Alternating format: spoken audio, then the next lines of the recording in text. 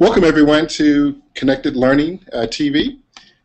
I'm Craig Watkins, Principal Investigator in the Connected Learning Research Network and part of the team at Connected Learning TV.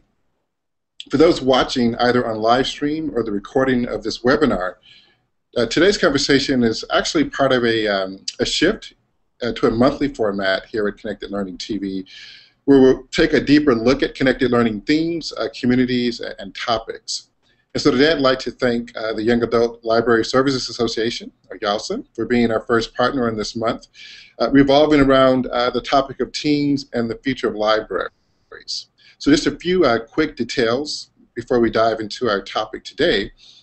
To those who are watching on live stream, we encourage you to use the chat stream to introduce yourselves, to connect with each other, and to pose questions for those here in the Google Plus Hangout. And those questions will make their way to us, and we'll try to integrate them into the flow of the conversation here today.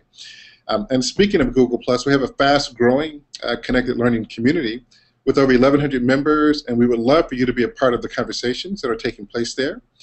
We've created a separate section within that community just for conversations about this month's topic. The link to the Google Plus community should be included in the live stream chat, so please feel free to participate in that as well.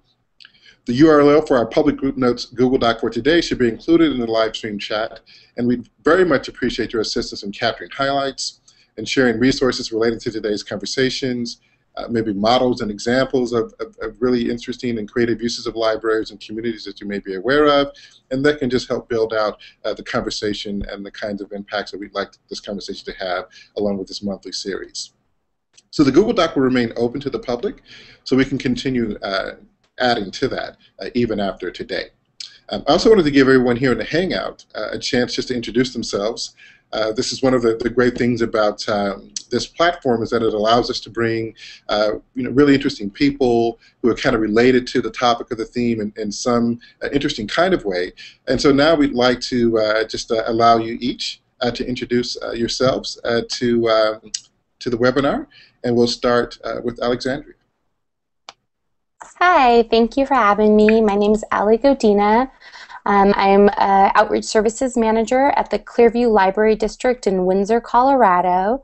And basically I've always worked in kind of smaller spaces of libraries, so we've never had a teen librarian. So it's been interesting to kind of see as everyone contributes into making sure that teens have access to media and technology.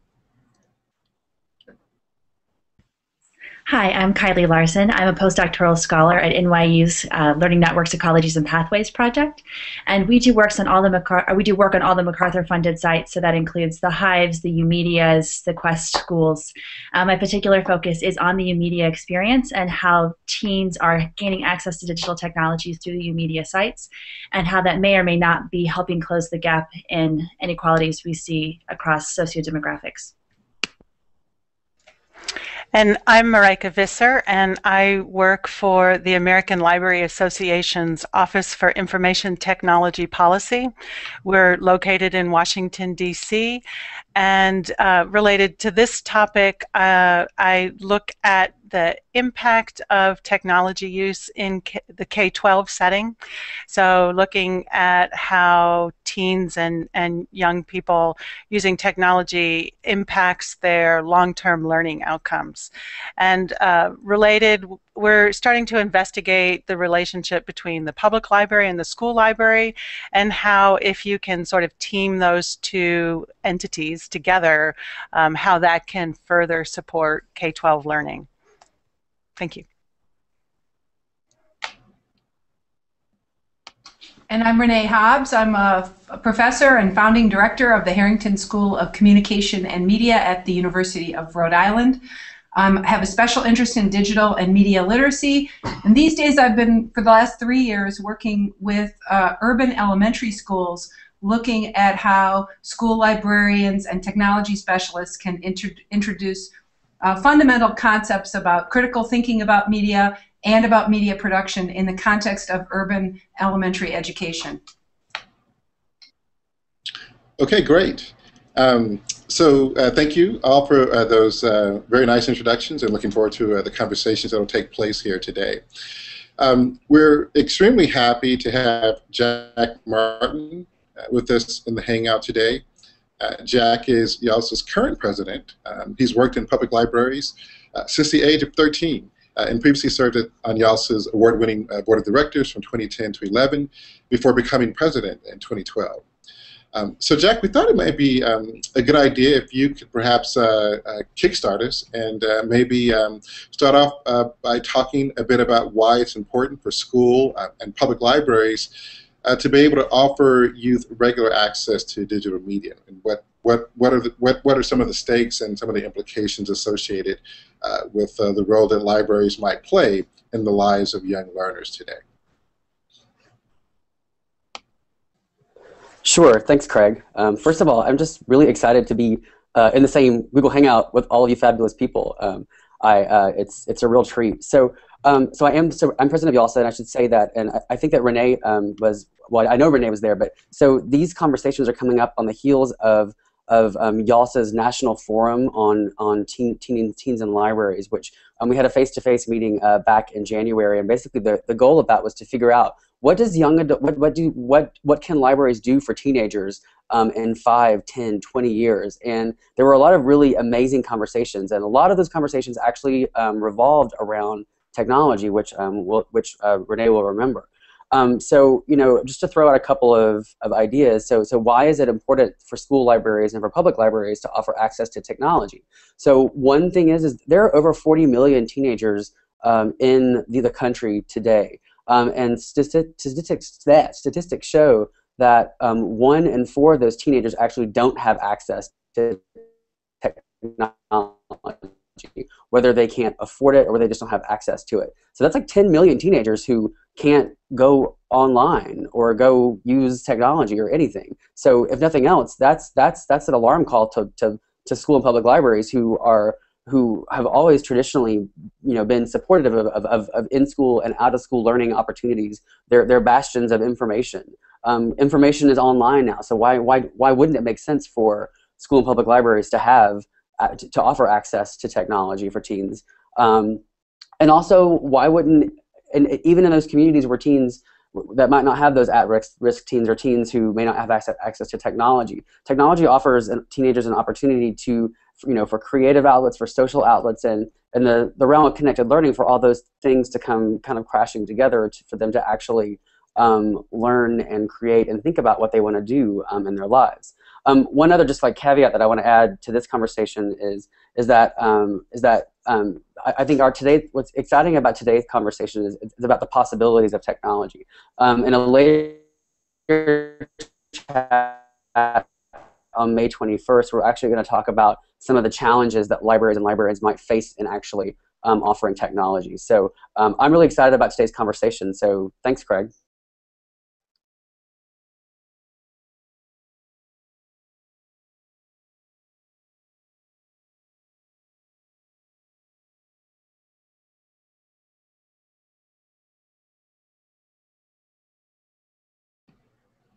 Sorry, I was muted, and sorry about that. Thank you, Jack, for some of those initial reflections and thoughts just about the role that public and school libraries might play in the lives of young people. So maybe we could sort of continue moving forward with this conversation. If anyone in the Hangout has some initial thoughts or data points or experiences or anecdotes that they'd like to share that help to kind of further develop this theme of why libraries are emerging and perhaps have long been sort of a central location or site in terms of young people's lives as learners and their access to technology. Not quite sure if there are other components of this this issue that you'd like to contribute or at least kind of put on a radar. So I'd like to open it up to the Hangout just for some initial quick reactions or reflections about why you think libraries, both at school and also in communities, can and should play a very important role in the lives of young learners.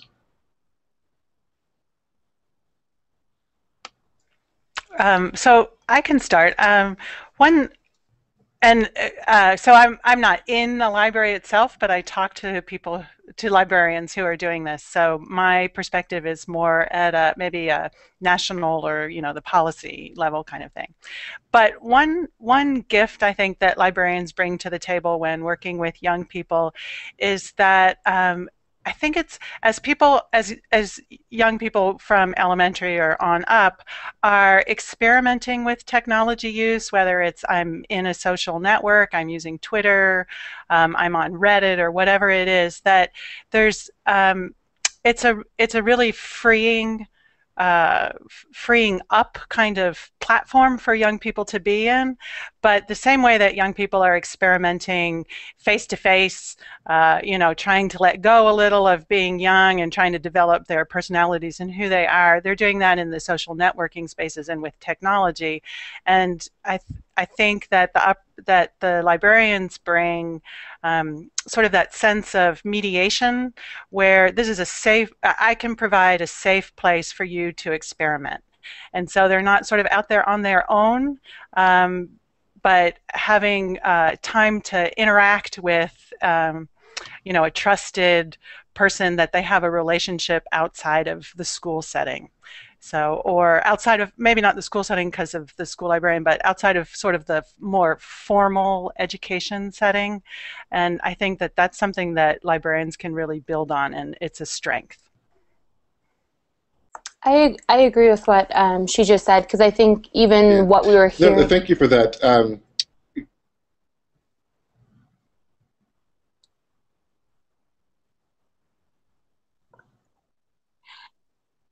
Okay. Just going along with what she said as well, and even when we heard in last week's session, so much of what we're hearing is trust and having that space where teens really feel comfortable and they want to come in and be part of that. And I think librarians play such a role in mentorship that you don't see as much anymore in a lot of outside activities. And I also want to just give a disclaimer for myself that in what I'm doing is in the libraries I work at, fortunately or unfortunately, I'm in areas that are more privileged and they don't have the same type of access issues to media. But what I'm noticing instead is we're having problems where in some of these larger libraries that are more well-funded, they don't necessarily feel we need to have technology for teens to access because they can access those things at home. And I think so much of what teens enjoy about technology is really that connected learning aspect. It's coming together. It's building that community. And so on the opposite coin of the digital divide, to me, is looking at, regardless what kind of society you're living in, I think it's really important that teens have access to these kind of spaces because they want to be together to build that type of community. Can I just jump on sort of what Alex was just saying about especially in terms of having access. I know that like so many teens have access to computers or technology at home, but a lot of them don't. And just to kind of throw it back to libraries, I think that libraries have always been the place where we can all discover who we are. I've had teens discover that they are experts in Japanese literature and speaking Japanese and go to Japan because they read manga. I've discovered kids who are writers or who are game developers at libraries. And I think what's really exciting about it, and libraries have always had shelves of analog and paper and just analog collections for kids to dive into and explore where they are. But a lot of the information now is online, and the information is shifted, and not everybody can afford to have access to that information, whether it's through the internet, whether it's through a device or a tablet or a computer. And libraries kind of, we level that playing field. We provide opportunities for everybody to discover who they are and for everybody to access that information and be part of that world. And that's what's really exciting to me. Yeah, so I think that's absolutely right, but let me put a fly in the ointment to make this a more interesting conversation.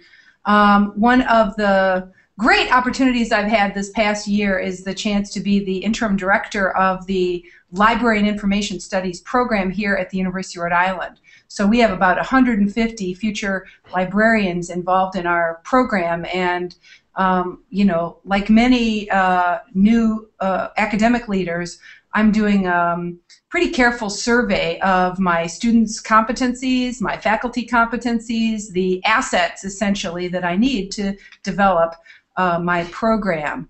And I'm seeing two really interesting gaps, and I want to introduce those gaps and talk a little bit about what maybe you have, maybe the folks on this panel or in our live stream chat have some ideas around this, because I'm finding two kinds of gaps.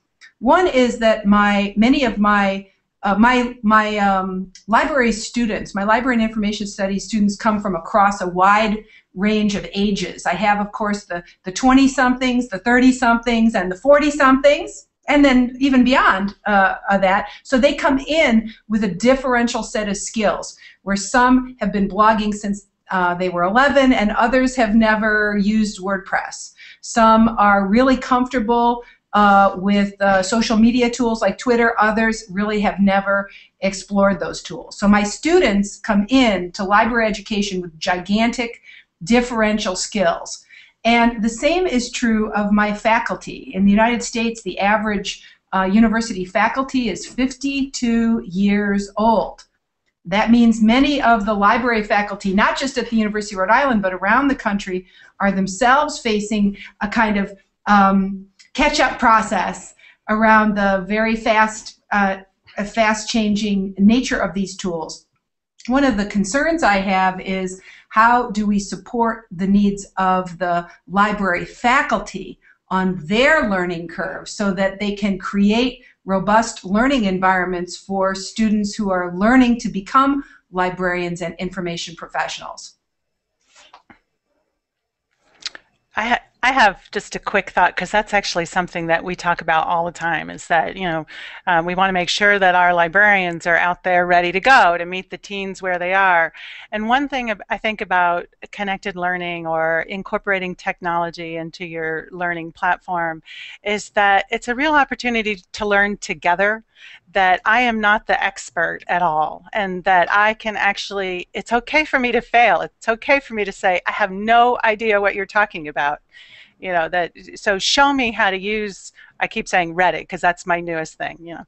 So show me how to use that, and what have you been doing in that space that I can then learn from. And at least thinking, well, even down to elementary maybe, but at least thinking about high school, middle school age, I think that's really powerful for the student or for the young person to have some knowledge that the adult does not have. And so how do we both learn from that setting? So the young person is now mentoring me and realizing that that they can be the expert in some instances. And I think that that's a real opportunity that could be applied in public libraries and in the school library setting.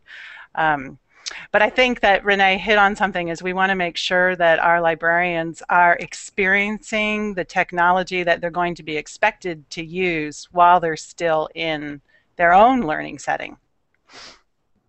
Yeah, I was wondering, so I was looking at an interesting report that was published back in 2011 by the National Telecommunications and Information Administration, part of the U.S. Commerce Department. And it's, the report's titled Exploring the Digital Nation. And one of the things that they do in the report is they begin to give us a bit more of an accurate kind of portrait of just the distribution of broadband, and particularly home broadband. And I think we've learned over the years, if it's from reports like this or from Pew and other research, that access to broadband is really a gateway to the kinds of digital literacy opportunities and practices that I think all of us embrace and support. And we know, for example, that kids who have access to broadband in the home, they're much more likely to do certain things. For example, not only spending more time online necessarily, but more likely to make, produce, and share content, as opposed to young people who grow up in households without broadband.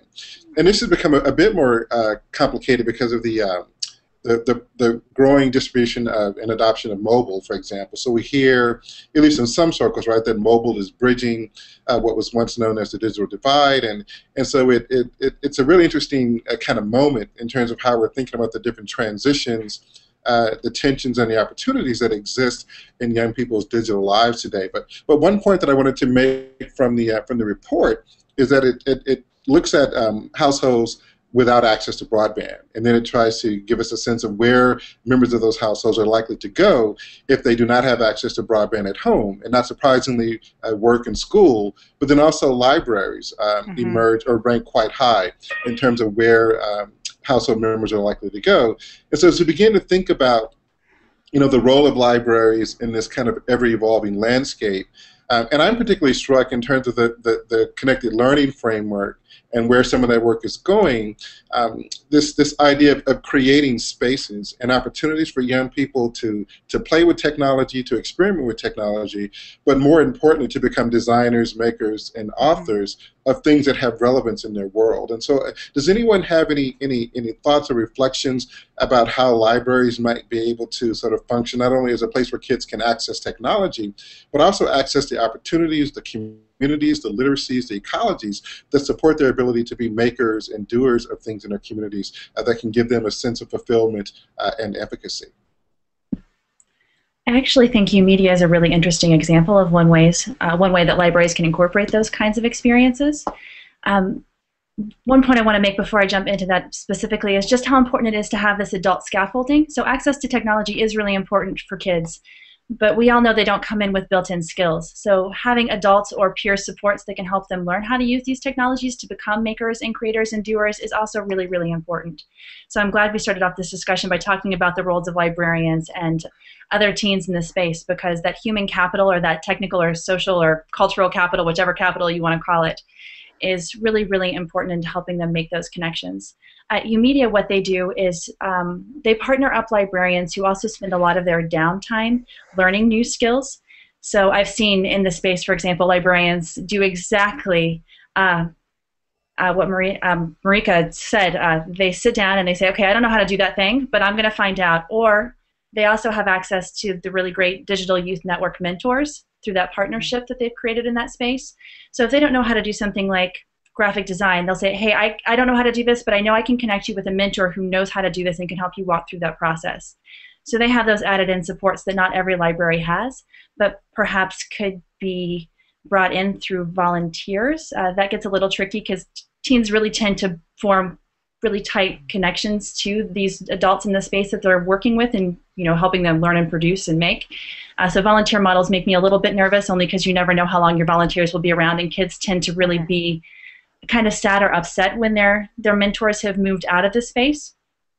So that's something that we might consider, is just the role of adults who are experts in their fields who can help these kids learn to go from messing around with technology to really actively making, producing, and learning through technology. I think that's a really great point, and one of the things that we talked about at the YALSA Teen Summit that Jack talked about was when that happens in spaces where libraries and teen librarians are exploring making, there's some really interesting kind of cultural tensions that can arise, because the stuff that kids want to make often is, well, it's based on a lot of their interests in music and fashion and celebrity culture, and that can make librarians nervous, because librarians would really prefer that they make like public service announcements about books they like. Mm-hmm. And those are fun to make too. They really are. They're really fun to make, but sometimes that there's a perceived value. Some librarians can be nervous about kids wanting to make media that is represents and speaks to their lived experience as participants in media culture, and that I think that part of the professional development experience that librarians and the mentors who work in youth media programs need to do is explore that trajectory, right? How kids' interest in popular culture can be mobilized toward deepening their communication skills, deepening their critical thinking skills, but also connect back to discovering new interests in subjects they might not have thought they were interested in. I think UMedia has done a great job of putting books in the teen media production space, seeing circulation go way, way up, and discovering that there's an on-ramp between kids interested in media culture, kids interested in digital making, and kids interested in literacy, learning, and discovery, and the intellectual curiosity that comes when you're really engaged in the library space. I think Renee is so dead on, because I was just thinking about how we were trying to do this whole digital push at our library, and we bought an iPad and we bought an iPad mini, and now the question is like, okay, now what do we do with those things? And so it's like, well, let's make a book trailer, because we're sitting here trying to think of, okay, let's connect this to a library and how is it going to work? Because we go to a middle school and we do a book club with them, and the middle schoolers, frankly, are so swamped with schoolwork and tests, and that when they come to this space, they want to hang out with the librarian that's there, and they want to have the social atmosphere, but they don't want to read the book. So we hand out all the books to them, and then they turn it back the next week, and no one's read those books. But then what we've noticed is by next summer, when we start all over again, they spent their summertime reading a lot of the books that were discussed in book club. So we've kind of strayed away from the book element because it's just not working. And we give them an iPad, and they're off shooting these book trailers, which they think are hilarious, but they're more interested in the editing aspect of it. And our librarian doesn't know how to do that. And I think that's an instance where we're letting them be the makers and the doers, and then in turn they're teaching the librarians how to use these type of technologies, which I think is kind of a cool thing for them too to see. I just love this conversation. I love because I think it's also connected. Waha waha. But I love what Alex just brought up, and then what Renee's been talking about, and also what Kylie. But I think you can't just the answer is not just to take technology and say, here kids, go for it. It's about providing guidance. It's about the whole the whole adult mentor role model piece that's happening in new media, and I love that. So I just thanks for that. So this is a question to the group. That's exactly the formula. A question to the group that I'm curious about. Just thinking about the last couple of comments or so. Do you feel as though libraries are ready to? Because in some respects, what we're talking about here is libraries really kind of rethinking who they are what they are as an institution, and their relationship to the community, and in particular their relationship to young people, what that requires in terms of infrastructure, design, organization, services.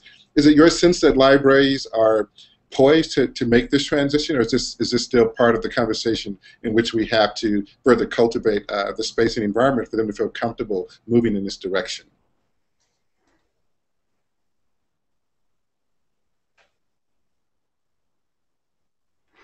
So I think that libraries of all types, so school libraries are having to sort of reinvent themselves, and public libraries are reinventing themselves, and then within the public library space, I think that librarians are trying to answer those very questions, is what is the relationship between technology and sort of more traditional librarianship, if you will. And so one question that our librarians ask when we are talking about this topic is, we don't want the technology to be the driver. What we want is the young people's interests or the adult interest or their needs. So coming into the library, what is it that they're asking for, and how can technology facilitate that? And I think that it's all very experimental at the moment, but that as people are trying things out and figuring out what makes sense, that is guiding the transition to incorporating technology use. So it's not like the newest, latest technology on the block, but it's really embedded in the services that libraries are providing. But I think it's a process. I think it depends on where the library is. I mean, all sorts of funding issues, whether you're embracing the technology yourself, and so I think libraries are sort of all over the board. I think that's a really great point, Marika, and I think in a way what's going on right now is a redefinition of the concept of literacy. So libraries have always had as a central sort of motivating drive, connecting people to the power that is embedded in literacy practices. And so what's happening is the concept of literacy is expanding. And while it's expanding, I think librarians are librarians are committed to conservation and preservation as a big part of the function of libraries. Libraries are memory institutions. We hold on to the past while we embrace the present and try to manage the future. So I think librarians are committed to holding on to a concept of literacy that is both respectful of print culture and exploring and embracing media and digital culture. And that's not an easy transition to make because, because the legacy of the past is so significant, and the folks who enter the field love reading. Okay, just like, that's a good thing. But I do think that libraries are poised to enter this new world, Craig, and that was your question. Are librarians poised to enter this new world? Sure they are. And that's because librarians are passionate about delivering those skills of accessing, analyzing, composing, reflecting, and taking action in community and in ways that are responsive to community. So I think that transformation is underway, but Marika is right that it's a process. So we have a question from the live stream that I'd like to pose to the Hangout, and people can respond to it as they see fit. Here's the question. What do you do when there are other groups or physical spaces in the area that offer similar services? Partnerships are great, but they don't always happen. And so it sounds to me like this person is asking, there are other services, other spaces that perhaps can pose a challenge to the role that libraries might play in this way, and what might be the response to that question here in the Hangout? Well, I think my immediate response would be the great thing about libraries is that everyone feels comfortable going in there usually. It may take a time or two for some teens turning up at the library to feel comfortable going there, but there are a lot of spaces. I've talked with a lot of teens about their after-school programming and where they go and where they feel comfortable. And there are a lot of spaces, at least in the city of Chicago, where teens just don't feel comfortable going. So there might be alternative spaces to what you're offering at the library the teens simply wouldn't feel comfortable going into, even if they know it's a space that they might have access to. There's something about the open doors of the library where you can just go in and sit down, and you don't necessarily have to be pushed into forced programming if you don't want to. You can just be, that teens really seem to gravitate towards and to respect because they have a sense of autonomy in those spaces. So alternative or competitive spaces, they might not have the same sort of freedom of movement in and out that teens like. And I think another issue is an issue of size. Like Chicago is significantly larger than Windsor, Colorado, where we have 18,000 people. So when we're looking at places that are already doing these kind of things, it is very much like it's territory, and people get upset, regardless if you're the library. And we try to explain, this is not for profit. We're trying to help people. We're not charging them. I mean, people get upset. It just happened to me the other day. And so I think it's really important, depending on the size of your community, to reach out to those different groups. And whether or not you build a partnership, that's kind of up to you and what you feel is going to be best for your space. But I think there needs to be some sort of conversation, because you don't want to be splitting your audience, and you have these programs that you think the teens are going to absolutely love. But if they're offering a different program and they could have a whole different set of things that perhaps the library doesn't allow, then they're going to go there. And so I think it's really important to not only know your audience, but to talk to other people that are doing these things already and figure out what isn't being done. Because there always is something that isn't being done. And what do the teens want to do, and getting them on board with what you're having and having them have that buy-in so they want to come to you. Because as to touch back to Renee was saying, librarians are passionate about people, and I think that's what makes a huge difference in the field and why this is the place for this kind of content to be made, because we care. We want to be there doing this stuff with you. We don't have problems that I think other places face in that aspect, where we want to build those connections. We want to work with the teens. We'll work our night shift so we can just hang out with them. And so, yeah, I think, go ahead, Renee. Yeah, I think that's such a great point. I want to underline that one of the things I've seen looking at public librarians, is, especially those who are really trying to explore in this space, is that one strategy that they're using is explicitly partnering with other youth media organizations, other artists, other media professionals. They're essentially bringing people in to collaborate with. And in the best case, in the best examples of that I've seen, there's a real knowledge exchange where the librarian brings her or his own expertise and talent and intellectual curiosity into the space, along with the technology entrepreneur or the media artist or the youth media specialist. But I also have seen cases where librarians treat that as kind of like a subcontractor relationship, right? So I don't have to do the program because I've hired Joe Blow from the local media arts organization to do it. And I think that is a practice we'd like to extinguish, because then the knowledge transfer doesn't happen as fully or as robustly as it can. So I think what I've been doing is trying to invite librarians to self-document and to write about their journey of discovery, because when they bring a partner from the community in to develop maker spaces, they have an opportunity to figure out that new model that's distinctive, that could be distinctive for libraries. And I think that as that gets, I mean, obviously at U Media, where there's tons of resources and money, it's a little easier to imagine that. But in the low funding environment that we're working here in Providence, Rhode Island, we have to be creative, right? And I think in some ways we have to kind of self-document some of the practices that are working, as well as the practices that are not working. And treating media artists like vendors or subcontractors is not a good strategy. We have to name it, we have to recognize it, and we have to try to resist it. Definitely, because I think when they walk away, then who becomes the professional? Who are they going to come back and ask? And when you don't know, that doesn't send a great message. I think it's really important. Well, I think it's interesting. And that's really true. But to be honest, the reason why it happens is because there's so few librarians in those spaces, and they are overworked, and they're responsible for the reference desk and this and that and the other thing, and they have to run the youth programs at the same time. So sometimes the staffing is just not as, there's just not enough time for librarians to do what they need to do well. And also, I just again to sort of connect the dots between. So what are the Go ahead, Jack. About what Renee was saying about the, sure. I thought one of the things I thought that was Renee was saying about sort of like the shift, the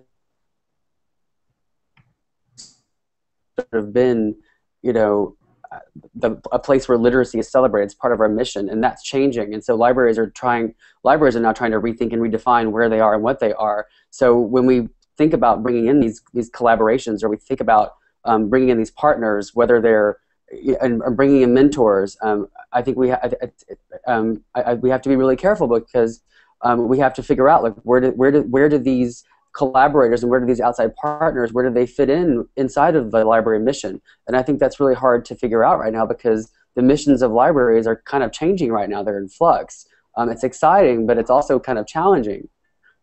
I think like finding that sweet spot between what's happening in the outside, bringing in those outside collaborators or partners, and figuring out what the library is doing and what the library wants. That's like, if you can figure out that formula, that's big stuff. So one of the things that we often hear, and I think this is what U Media has been quite effective at responding to, is, libraries have not always been regarded, at least through the eyes of young people, as hospitable spaces, spaces that are, yes spaces as opposed to, no, shh, be quiet, those kinds of spaces. And, as we think about connected learning and the vision of connected learning, there is a real commitment to the issue of equity. And I think a lot of us sort of recognize that when we think about equity in the world today, if it's digital equity, if it's in terms of educational equity, economics, how do we begin to think about how libraries factor into this equity challenge that teens, particularly youth who are coming from resource-poor schools and communities, how do libraries become a space, an opportunity, a resource to deal with these various gaps, achievement gaps, equity gaps, civic opportunity gaps? any ideas about the role that libraries might play in terms of beginning to address some of those equity concerns?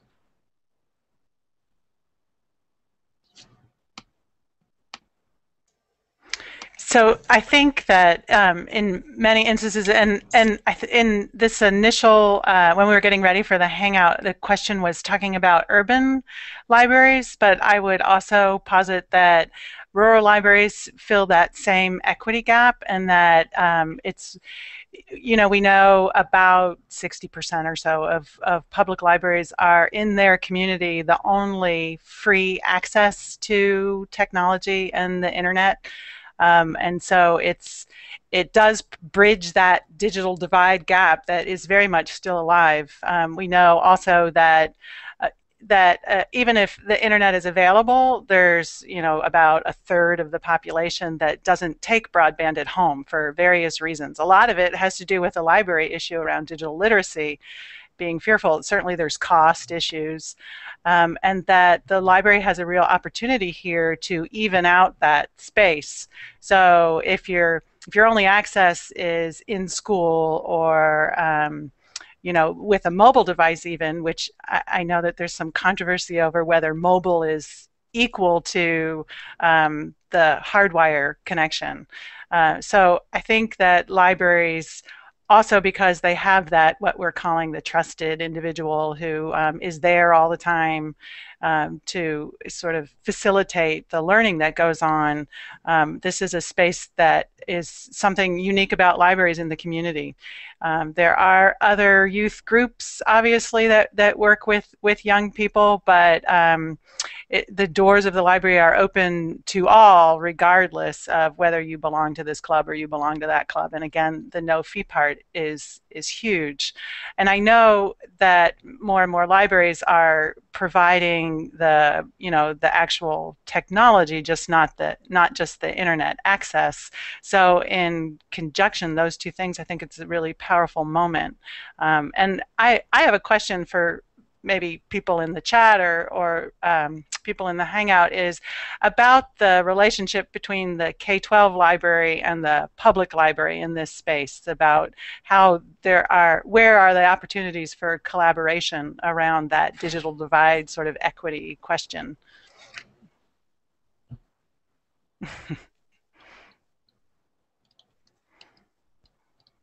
I feel like Kylie might have more to say on this subject than I will in terms of rural libraries, but I know for where we live, it's not even a matter of connection. I mean, you straight up can't get service. So we have a bookmobile, and so I'm the manager of the bookmobile, and the whole thing we wanted to do was to close that divide. So we stocked up the bookmobiles with laptops and the iPads so that way people could have internet access, but we go out there with our MiFi cards or anything else, and 90% of the time, our entire hour is spent trying to connect to the internet. And it isn't fun, and it's not fun for us, it's not fun for the people there, so we're at least able to bring them the books on the bookmobile, but even when we're trying to get the technology to them, if there isn't a tower, we're not going to get the service. And I think that's a whole nother issue, that we're facing. And then just in those types of situations, the library is 35, 40 minutes away.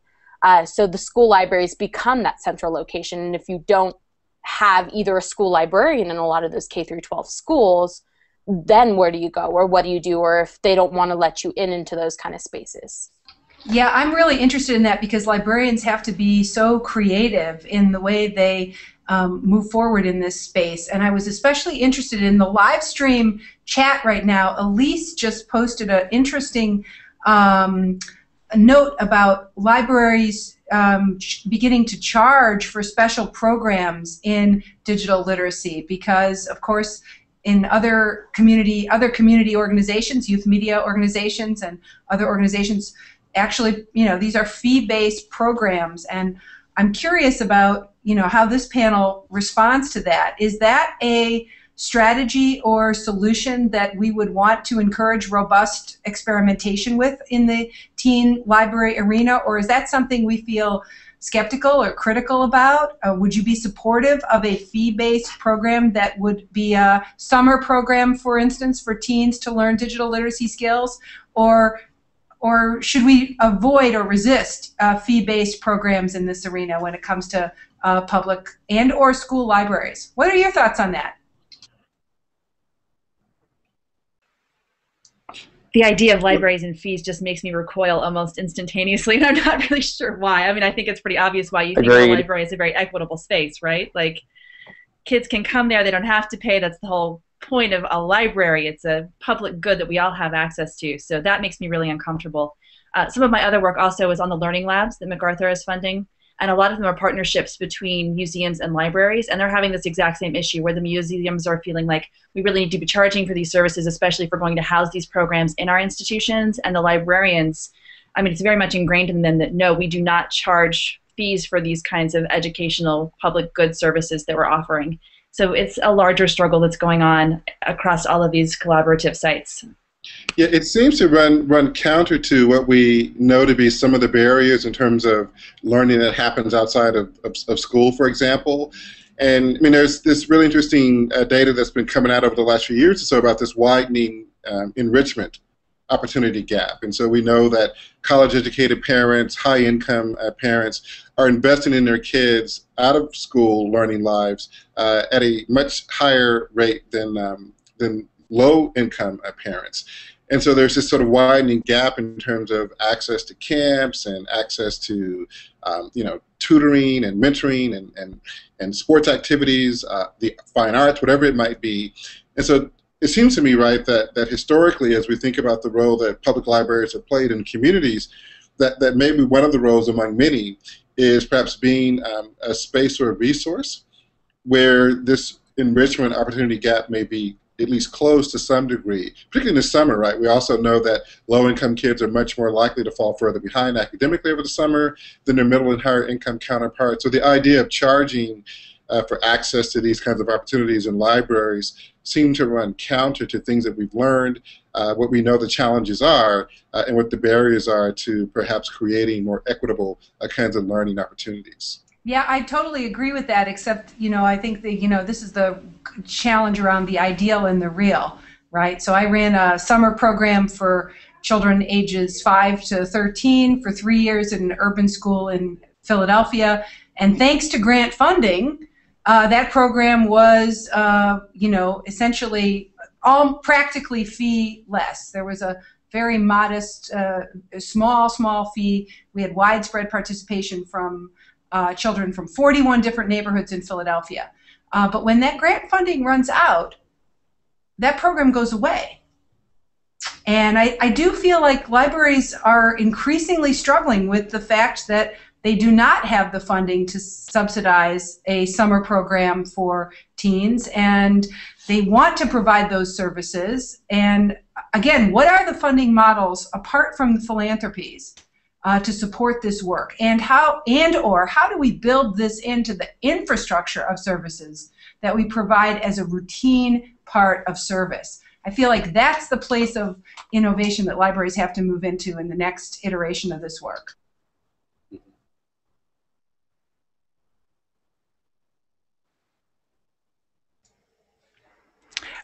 One thing that we talk about a lot, and maybe I don't have all the details about the U-Media, but is building sort of the best practices where, Renee, you're absolutely right. Without the money, it's hard to talk about exactly what you can and can't do, but can you scale a U-Media project down to something manageable for a small library or a library that's picking how to spend its budget?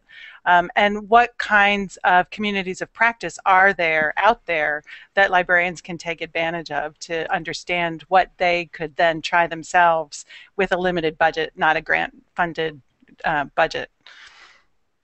Yeah, absolutely. And that's one of the things the Learning Labs are struggling with. Because while they have MacArthur planning grants, once those planning grants are done, they have to figure out sustainability plans in and of themselves. And that's been a sticking point for a lot of the organizations, and that's something that our research team will be documenting. So hopefully we'll be able to share out which sustainability plans end up being feasible for the long term and which sort of crumble and don't last. So we're hoping we can shed some light on that. I don't really have good data for you right now. I know that lots of these sites are considering partnerships with corporate organizations in their respective cities to get some sponsorship for different programs they'd like to offer, especially tech companies. that might not be an option, especially for rural libraries or for smaller cities. But that's one model that some people are considering. But it's, yeah, it really is an ongoing challenge, and I'm really glad that Renee brought up that point, because the realistic versus the idealistic is always a challenge. And one thing that we talk about is how you can show to potential funders. So like in a more rural or area, your local foundations. I mean, they're all about economic development and keeping youth in the area, not leaving when they go to college, having them come back home.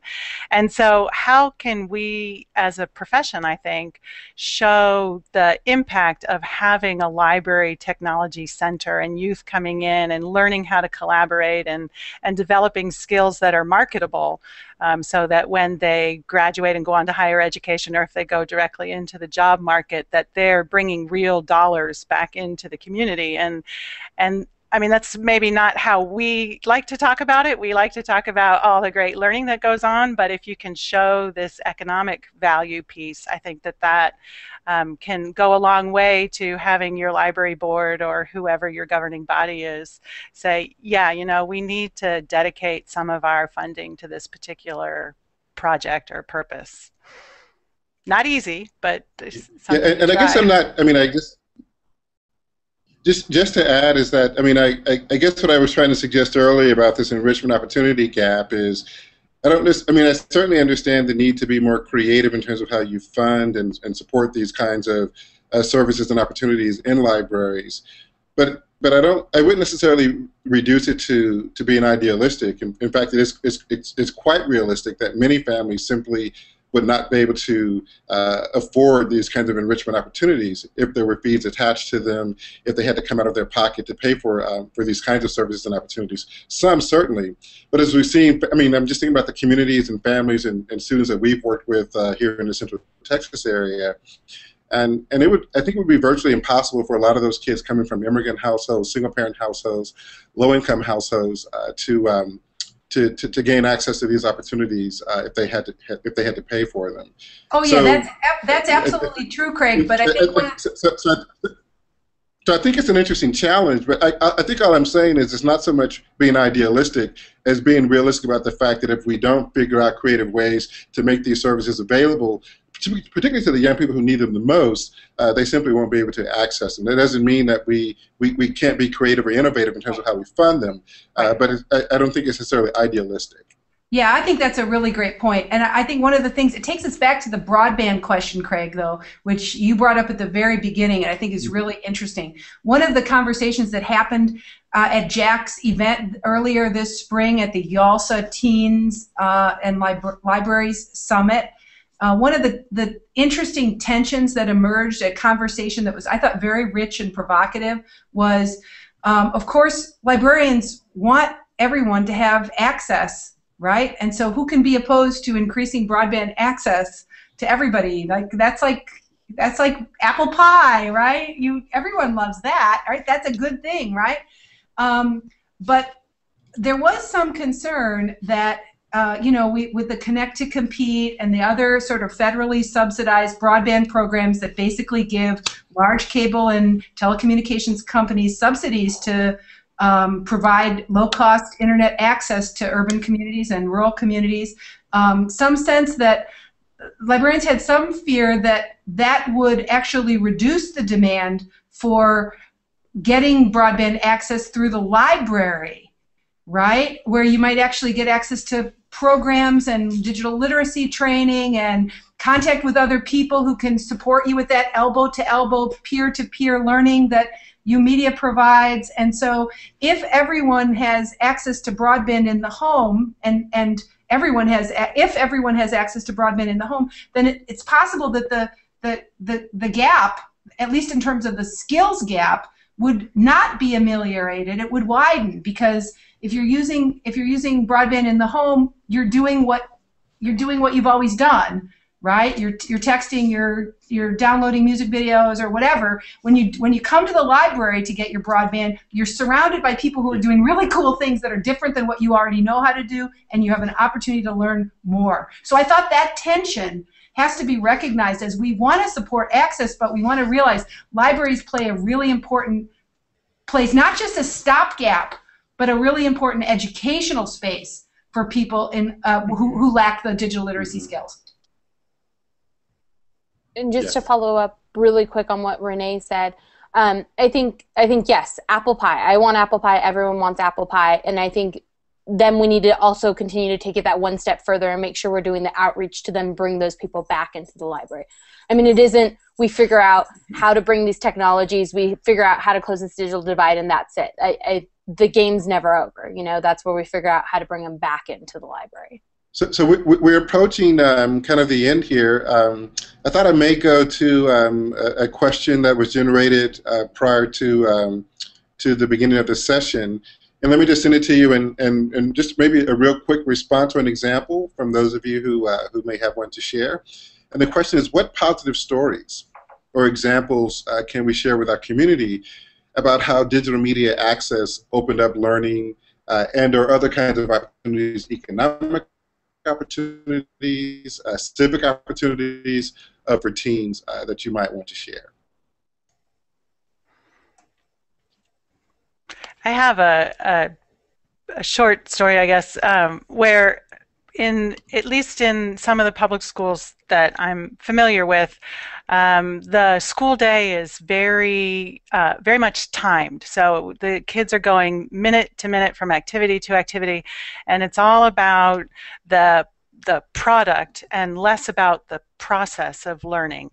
And that I think what can be very powerful about these U-media spaces or just having a time to mess around is that it's just a time to experiment. And I was in a U-media center in Miami, actually, and there were just some kids who were, they were sitting, typical teenager kind of thing, but what they were doing were they were putting a story about an older gentleman in the neighborhood, and they had made up part of it, but they had interviewed him, and they had some clips, some still photos, and they had some video, and then they had some, they had talked to him and interviewed him, so they had that, whatever, I'm losing the term, but that piece of media, and they were putting it into a rap thing.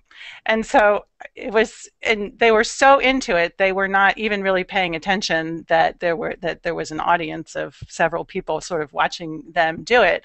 And I looked at the contextual learning that was going on, so it wasn't that flat assessment that the end product was not almost not as important as the whole process that they had gone through, and they would have a very nice end product as a result. But I kept thinking of all of the layers that they were going through in that one experience, and I got the impression that was happening across the board in the center. I was looking at this one two kids, so.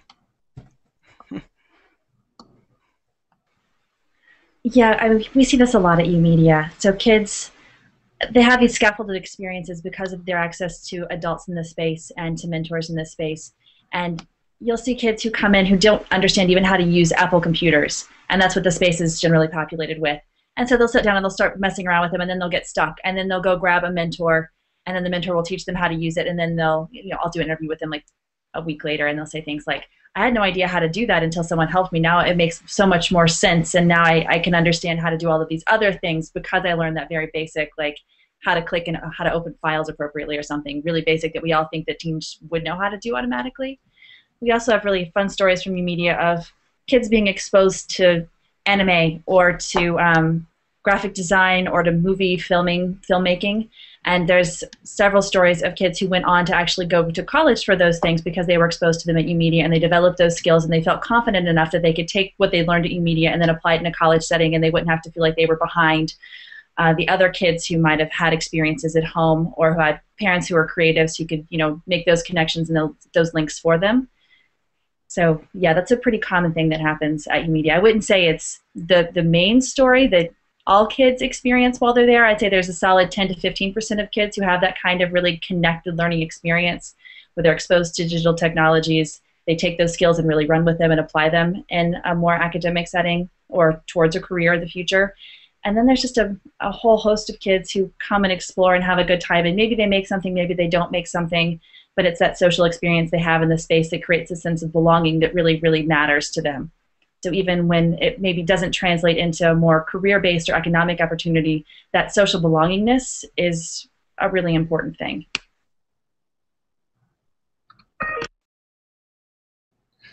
Okay, thank you, everyone, for a really fast-paced hour. It's amazing how quickly time flies. I guess it's true. It really does fly when you're having fun. So I'm really just appreciative of the opportunity to be here with each of you. Your contributions, your work, I think, are so important to these issues and to this question of libraries. So I want to encourage everyone to keep this conversation going by using the Twitter hashtag. It's hashtag Future of Libraries, and posting in the Connected Learning Google Plus community. By this afternoon, we'll have a full recording of this webinar and other curated content up on www.connectedlearning.tv that you can share with your network. So please feel free to do that. If you'd like to stay up to date on all the events and conversations happening throughout the month, please go to www.connectedlearning.tv and sign up for this month's newsletter. This coming Tuesday, May 14th, join us here on live stream again, 10 to 11 a.m. Pacific time, as we tackle our second subtopic of the month, the best practices when it comes to incorporating digital and social media into libraries. So here, I think we talked about some of the vision, some of the challenges, what's at stake, and next week we'll focus on some of the best practices and what's actually happening in and around libraries around the country. So again, thank you everyone for your participation, and we hope to collaborate more with you throughout the month on this great opportunity. Have a good day.